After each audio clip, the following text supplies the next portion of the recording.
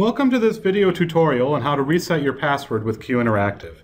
We built a link for you to use to reset your password right on our login page, www.qiactive.com.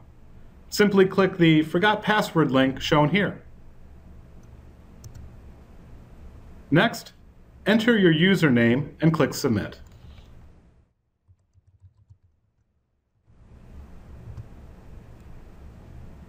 An email will be sent to the email address associated with your account. Click the link embedded within the email or copy and paste the link into your web browser.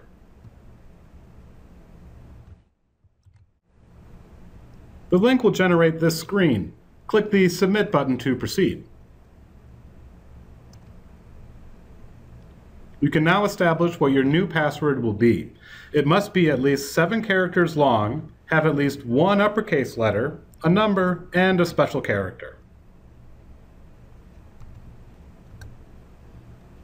Once you enter, then re-enter the new password, your password will be set in the system and you can use it to log into both the website and the Assess app on your iPads.